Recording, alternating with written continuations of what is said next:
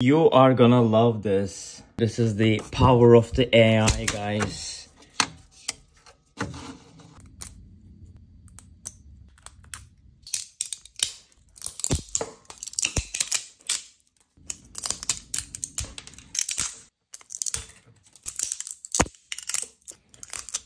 I made it without breaking it. This is generated with STL AI and it has a secret.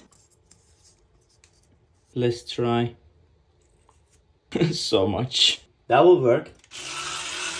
How did I make it? So we're gonna go to STL AI website, and from there we will find my pet holder. It's right in here. We will upload the logo, which is technically a pet. Once we like the image, I think I like it, I'm gonna click generate the 3D model. Our head is generated right now. I'm gonna go back and I will go to my generations, my library. Here is the new generation I made.